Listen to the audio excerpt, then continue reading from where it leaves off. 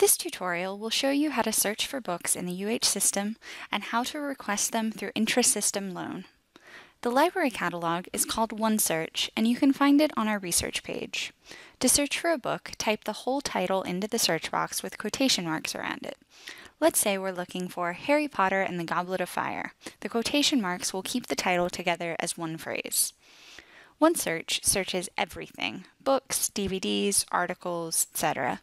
So you can narrow down the search to only books by clicking on the link in the left-hand column.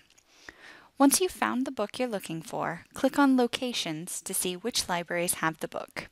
In this case, it looks like Kapiolani Community College has a copy, but you can place a request to pick it up at any campus library. Click on Sign In to request, and then click Login. Log in with your UH email and password. Now click on Hold.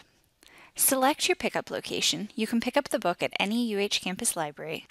So pick the campus that you use most often.